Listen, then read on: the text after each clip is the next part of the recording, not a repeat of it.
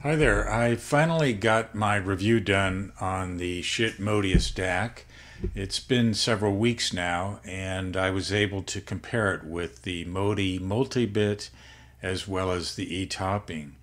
And I've been very impressed with the DAC. I guess I've come to realize that it's the best analogy would be in comparison to the Modi multi-bit is that it would be apples versus oranges or vanilla versus chocolate.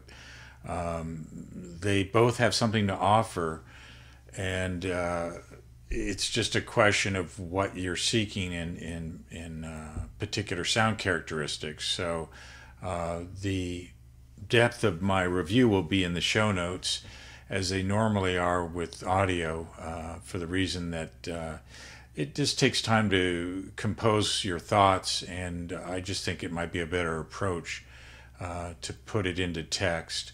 So this is just an overview of some images and initial impressions. So this is the front of the unit, as you can tell. Next image is how it was shipped to me. Just a few items in the box. As you can see, you have your DAC. Then you have a USB AC adapter with the USB cable. Of course, it comes with the manual. And next image, this is the Schiit solid state preamp, which I believe is being discontinued. It was a question of what was in high demand, of what they decided on, what they decided to continue manufacturing, I guess. And tubes won out, which it doesn't surprise me, but I have the solid state unit and I'm still very happy with it.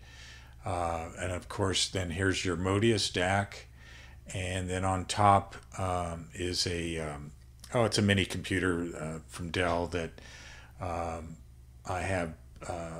I've got Volumio. It's an operating system slash media player that is installed onto the computer, and then I have an SSD plugged in on top of this device, and that's how I configured it. I put all my music files on the SSD for my needs. And then moving on, here's the back of the Modius, and all of my auditioning was with balanced output cables. I did not play with the unbalanced connections. And then, of course, I have every digital input plugged in, from coaxial, optical, USB. And then I was playing with a external 5-volt DC power supply by iFi that I initially had plugged into the DAC. And this was a little adapter plug that went to the iFi. And I learned something in the process.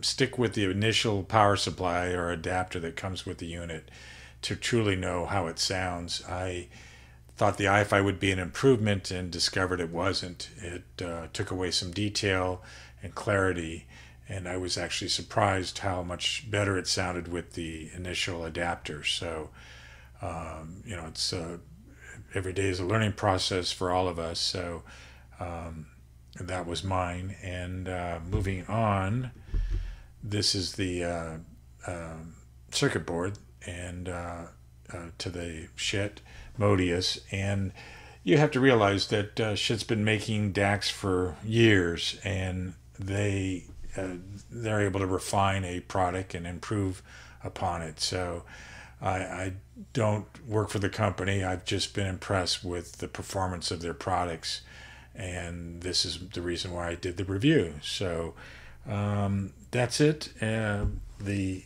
essence of my review is in the show notes, as I mentioned, and thanks for watching.